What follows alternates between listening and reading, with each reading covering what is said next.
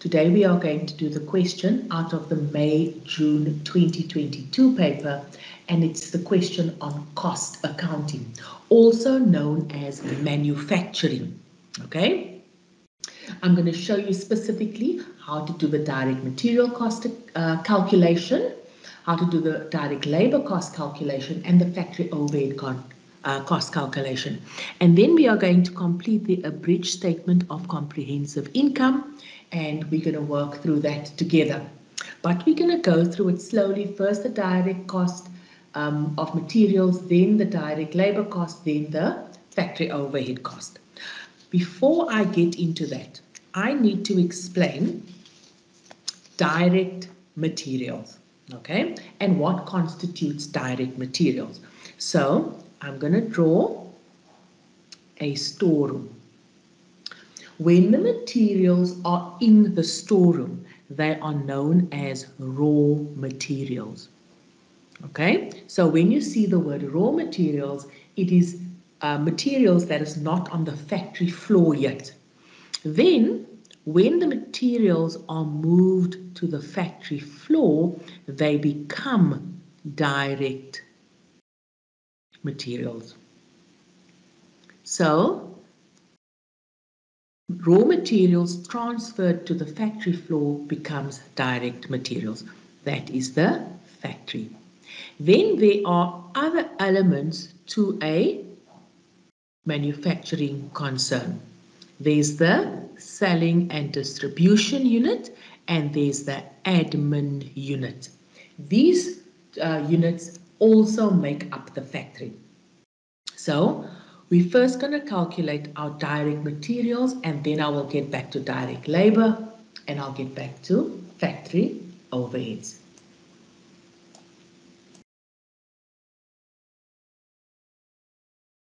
My apologies.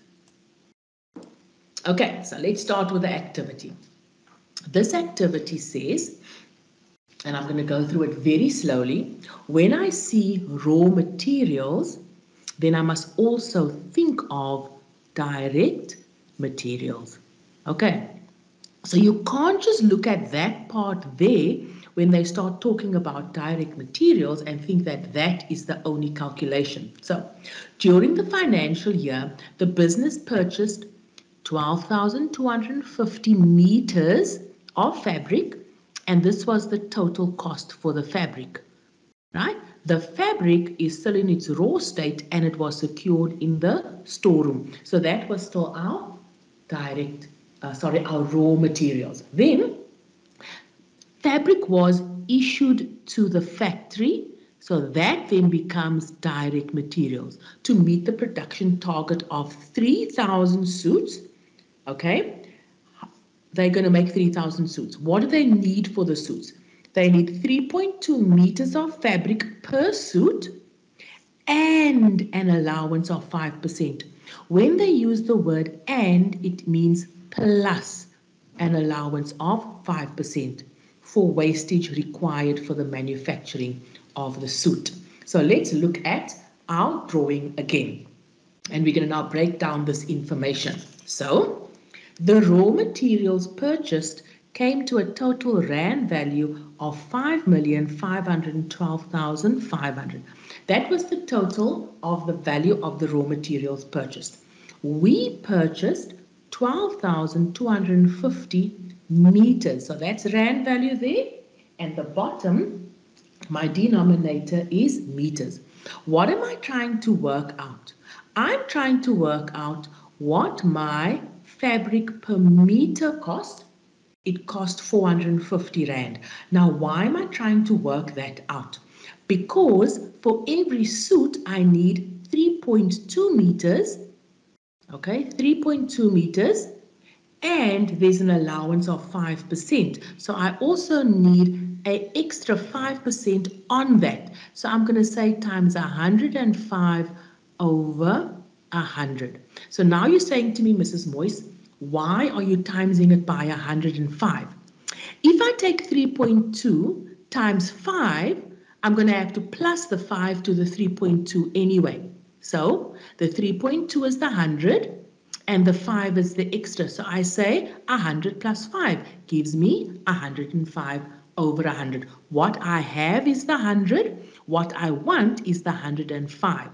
Okay, and then I'm going to times that by 3,000 suits to see how much was actually transferred to the factory floor. Once I have that, I'm going to times that by 450 Rand. So let's go through that again. For each suit, I'm going to need 3.2 meters, right? But I'm not only going to need 3.2 meters, I'm going to need 5% more than my 3.2. So I say, okay, times 105 over 100. I'm going to manufacture 3,000 suits and each meter cost me 450 Rand. And that is how I'm going to get my answer for my direct materials is going to be 4,536,000. Okay, and that is how I calculate my direct material cost. For those of you who want me to rewrite it in the answer sheet, let me do that for you. Okay, so let's write it in the answer sheet and I'm going to copy it down exactly like this here. Okay, I'm going to say I need, let me just get that out quickly. I need 3.2 meters per suit, but I'm also allowing for 5% wastage. Okay, I'm manufacturing 3,000 suits and each meter cost me 450 Rand. So therefore I've got a total of 4,536,000, which now becomes direct materials. So that is what I issued to the factory floor, and that is my direct materials. There's still some materials in the storeroom. Okay, and that is how you calculate that. Direct labor. Direct labor talks about, I like to call it touch labor. Now, both direct materials and direct labor is related to the factory. Okay, this is my touch labor, my machinists who make the suits. So, I'm going to go. Ignore B for now. Let's do C. Direct and indirect labor. So this is direct and indirect. When I think of direct, it's the people who make the suits, who touch the suits, so they are only the machinists. The supervisor doesn't make the suits. So there are 40 machinists. They earn a basic monthly salary, okay, per month. My production cost statement is for the year. So they earn a basic salary of 9,800 per month and they earn an annual bonus, but I don't know what the bonus is. So let's work out the basic salary first. Okay, besides the bonus. I have 40 machinists, each earning 9,800 Rand per month, and because it's per month, I'm going to times it by 12 because there are 12 months in a year. So I have 40 machinists, each earning that per month, and there's 12 months. So my direct basic labor is 4,704,000. Okay, 4,704,000. Now, that's basic. Now it comes to the bonus. I'm going to have to read what they say about the bonus. The factory machinists are involved in the production of the suits, so that is my direct labor. The earnings of the supervisors have been recorded as factory overheads. That's right, it should be recorded as factory overheads. Annual bonuses are paid to all employees, direct and indirect. The bonus budget is distributed between the machinists and the supervisors in the ratio 5:2. Okay, so let me explain that calculation before I show you the final answer. So there we go. I have machinists to supervisors 5:2. Okay, that's my machinists, that's my supervisors. 5:2. What does it mean? It means that the full portion is 7. Okay, 5 plus 2 is 7. So the machinists get 5/7 of the total bonus, and the supervisors get 2/7 of the total bonus. So now I have the 84,000 that the machinist got. So the machinist got 80, not the machinist, sorry, that the supervisors got 84,000. So the supervisors got 84,000. What do I want? I want the 5. That's the 5:2. Okay, so I've got the 2, I want the 5. I don't have the 5. So let me show you how to work that out. I've got 84,000. What do I want? I want the 5. What do I have? I have the 2. So it's what I want over what I have. I'm going to ignore the 7 because it's what I want over what I have. Okay, and so let's just calculate that quickly. 84,000 times 5 divided by 2, and it gives me 210,000. 210,000, and that is my bonus to my machinist. So that amount is going to go in here, 210,000. That's my 5, that's my 2. The 2 added together gives me the full amount, which is the 7. I didn't need the 7, that's why I said 5/2. So let's put that amount in. So my bonus, I'm just going to put in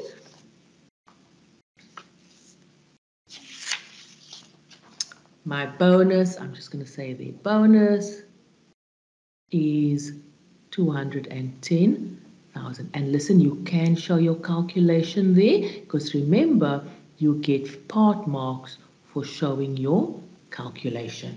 Oops, there we go. So bonus is that calculation there. Please pause if you don't understand and then reflect on the calculation.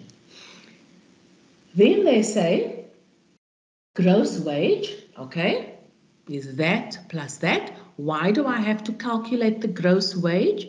Because in my calculation they say all employees pay 1% of their gross earnings or their gross wage or their gross salary to the UIF, and the employer contributes. And this is the amount we put in, the contribution, a rand for rand.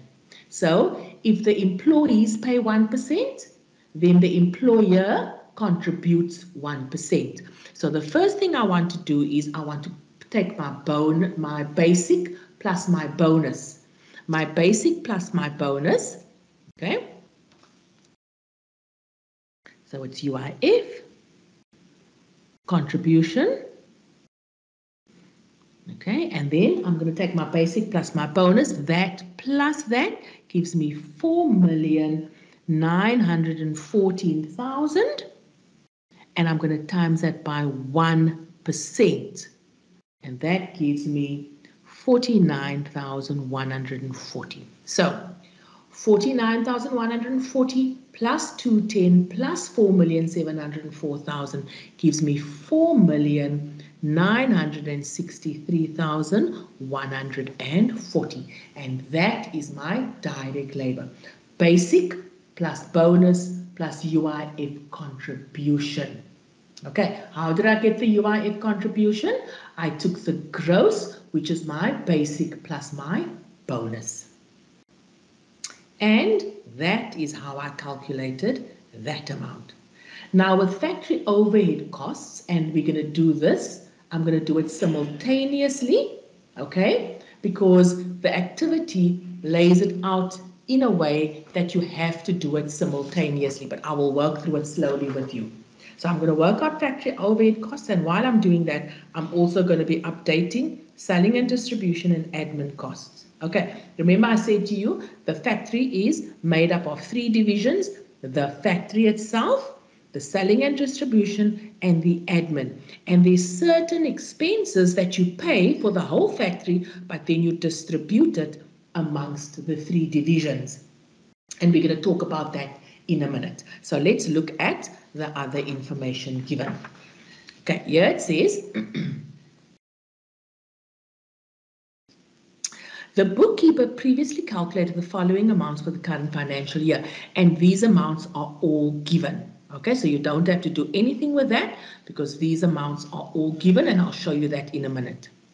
The bookkeeper omitted. The word omitted is left out, okay, or did not record. Another word for omitted is did not record. And if the bookkeeper did not record it, it means that you must record it. When calculating these amounts, the bookkeeper did not consider these amounts here. So, an invoice is a plus, okay, an invoice is a plus for 59,500 for consumable stores was not recorded. The factory used 60% of this and the office used the balance, which is 40%. So that full amount there was not recorded. It was for consumable stores. 60% goes to the factory and 40% goes to the office. So that is why I say to you, I'm going to do this and that simultaneously. The admin is the office.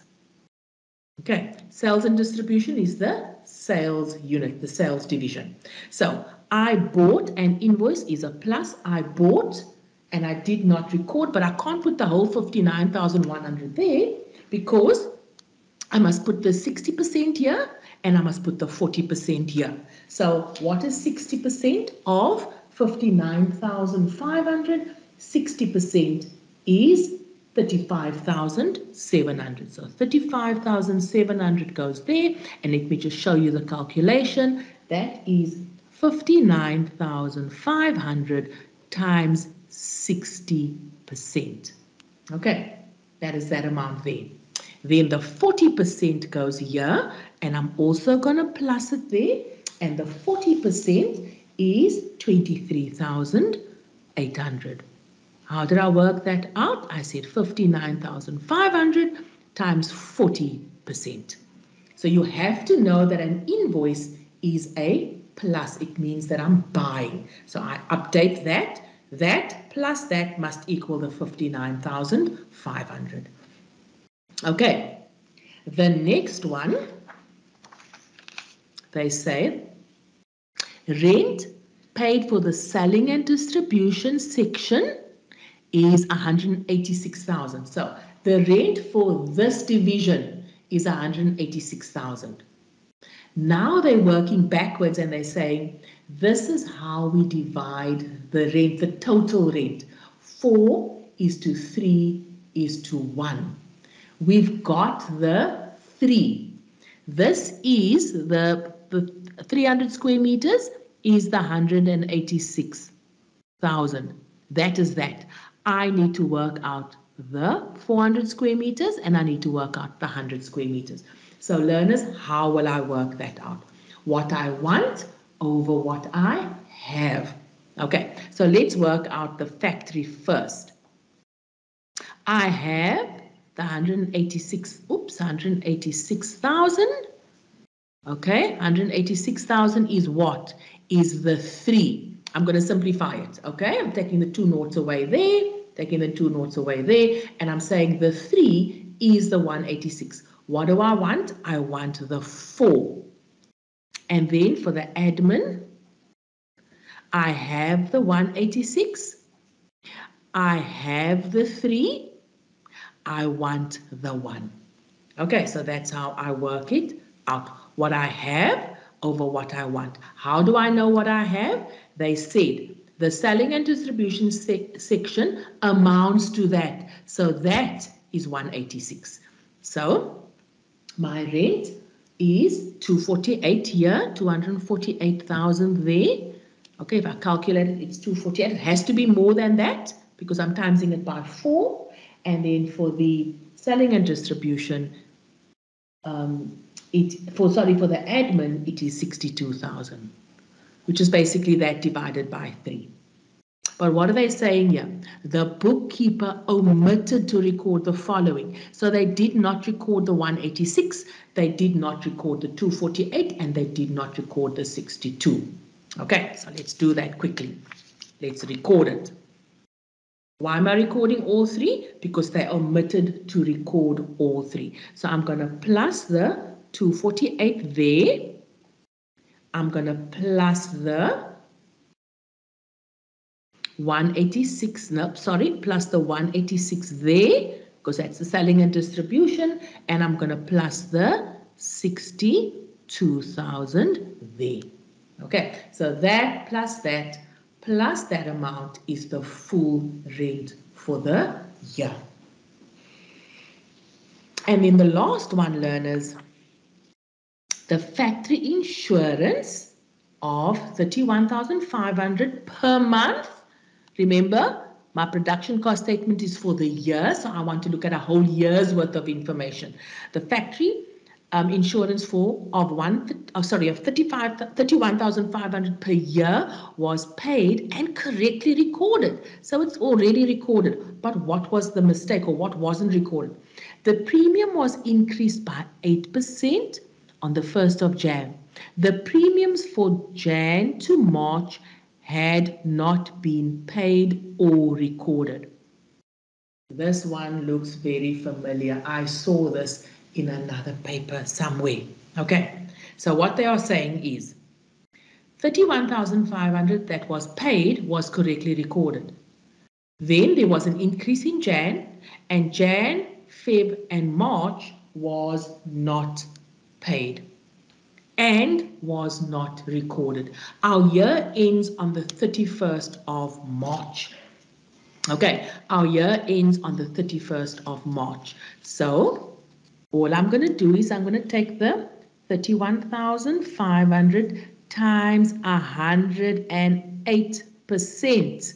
Okay, the 31.5 is the 100 and the 8 is the increase. So it's 108%.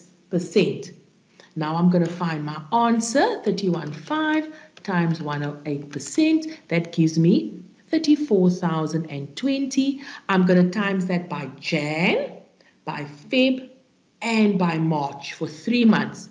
I did not record it, so I'm timesing it by 3, and it gives me 102,060. And that is what I'm going to add to factory overheads. Okay.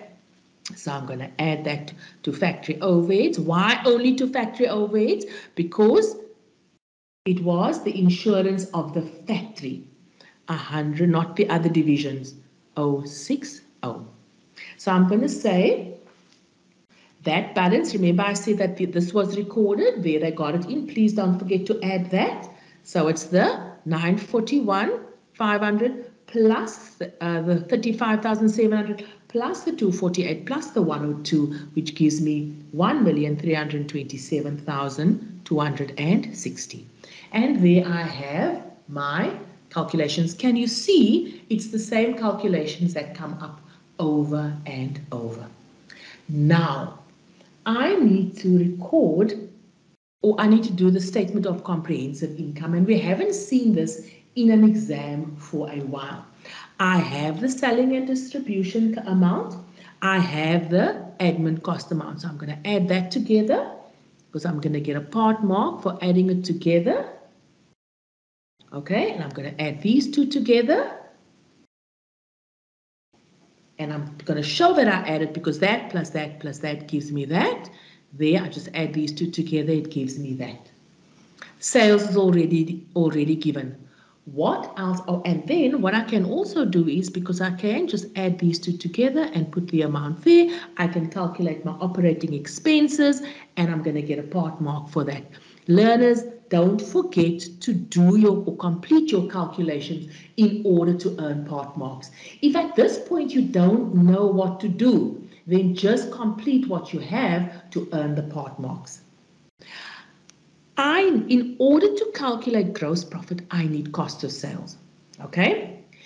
But how do I calculate the cost of sales? So what I'm going to do is I'm going to take you to the production cost statement to explain to you how to calculate cost of sales and where the cost of sales comes from. So let's do that quickly. Let's do that quickly. There we go. Okay, so I already have this calculation up.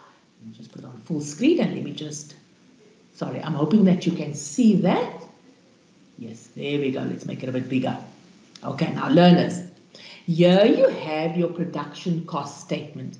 There's the amounts that I've just worked out, okay? There's my amount for direct materials. There's my amount for direct labor. I added that just to show the prime costs. There's my amount for factory overhead costs. You don't have to do it like this. I'm just showing this to you so that you can see where I'm going to get cost of sales from. So I put that into my production cost statement, that in, and that in. So these three added together, that's what I'm trying to say. These three added together from 2.1.1, okay, is going to affect that answer. And I want to show you how. So there I have that plus that amount. And it's going to give me 10,826. That is my total manufacturing costs. Okay? But I can't calculate my cost of production of finished goods because I don't have work in progress at the beginning of the year and I don't have work in progress at the end of the year. I don't have those amounts. Okay, so I am going to look at note 4. They said in the activity that 3,000 suits, let me show it to you. Here they say production and sales. Sorry, let me show it to you there. Here they say 3,000 suits were manufactured during the financial year at a cost of 3,750. Where do you put this amount? This amount goes into your production cost statement and it's there. That is the cost of production of finished goods.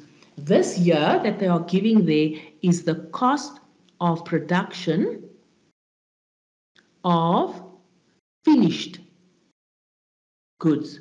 Okay, of finished goods. That is the bottom line of your production cost statement. So there you can work out that amount. That amount, because they give you the 3,000 times the 3,750. Always remember that. When they tell you how many items were manufactured, it is this amount. Okay. Now this amount I'm going to transfer here because it's the cost of production of finished goods. There it goes into note number 4. Now I've got my opening balance for finished goods. Remember they gave it to you here? Here they gave you the finished goods. There's your opening balance and there's your closing balance. So I'm going to put that in first. Then I'm going to put in my cost of production of finished goods. And then I'm going to put in my closing balance. So let me show you then what goes onto your answer sheet. In this answer sheet, how do you work out cost of sales? Oh, sorry, let me show you this. Finished goods opening stock plus cost of production of finished goods minus finished goods closing stock gives me cost of finished goods sold, which is cost of sales. So that is how you calculate cost of sales. I'll say it again. You take your opening stock finished goods. You take your cost of production of finished goods. And you take your closing balance of finished goods, and that gives you cost of sales of 11,315,000. That minus that, okay, sales minus cost of sales gives you 6,789,000. Then gross profit minus operating expenses Gross profit minus operating expenses gives you net profit for the year. And there we go. Let me just show you again so that you can reflect on this. In order to calculate cost of sales, I take opening stock finished goods plus cost of production of finished goods minus closing stock finished goods. If I had work in progress, then I could have taken total manufacturing costs plus work in progress minus work in progress to give me that. Then I can put that over there. Okay, so please learners, you have to know the format of your production cost statement even if they're not going to ask for it. So thank you so much. I just want to put this up again so that you can have a look at it and you can reflect on your answers. Thank you so much. I really enjoyed this time with you.